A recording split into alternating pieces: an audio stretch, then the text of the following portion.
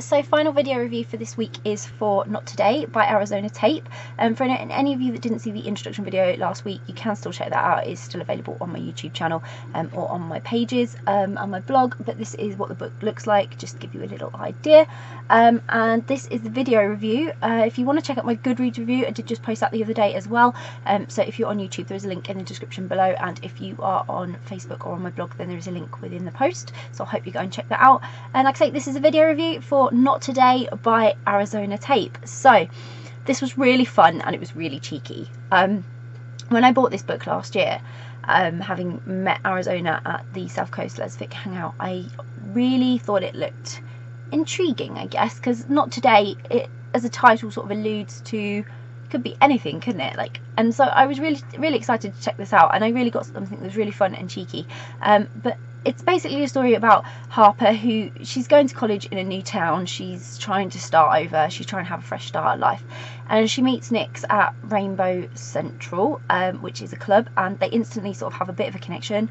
And Harper, she's trying not to be the same person that she was before. She hopes a new location and a fresh start will give her a chance to try and be different and try and let go of who she was. So she's hoping it will really be a key. But upon meeting Nix, she kind of is finding old habits hard to break.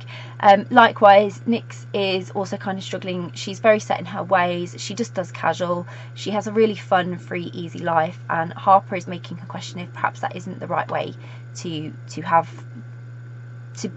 love, to be like that. And if she wants a shot at something serious, if she wants a shot at something like love and relationships, maybe she has to do something different, I guess.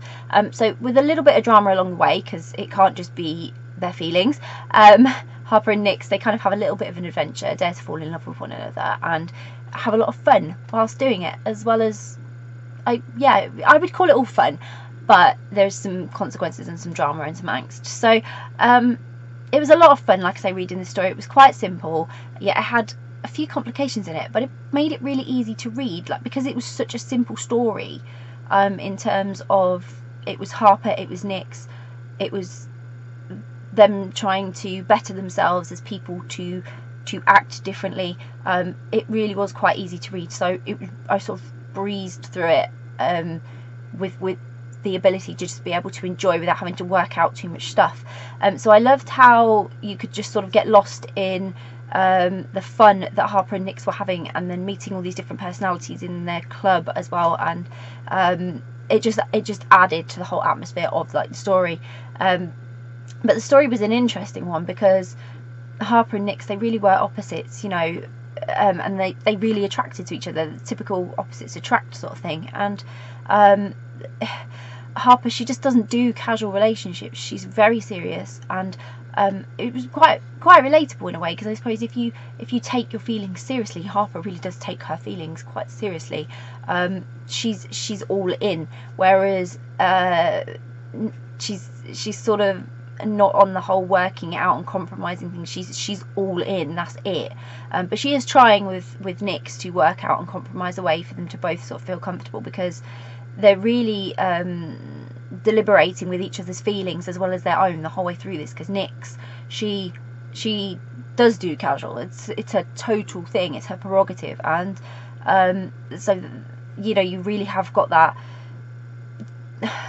whole clash, I suppose, of one's really serious, one's really casual, and there has to be compromise. There's going to have to be. They can't change that much.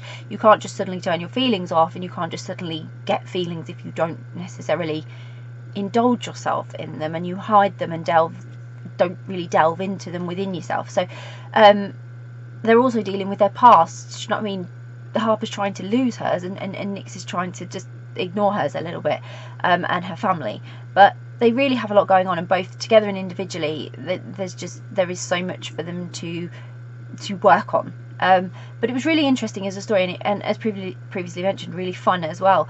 That fun element took over from too much of the seriousness, and it was just an easygoing romance with a touch of drama, just something to experience really, and I enjoyed it, and I hope there'll be more to come from Harper and Nix as well, because I think they have some crazy adventures in their life that they really should share with us, because they'd be fun.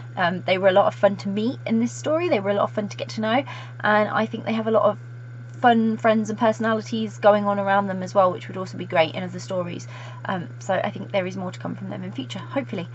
So I really enjoyed it. I'll pop a link in the description so you can go and grab a copy of Not Today by Arizona Tape.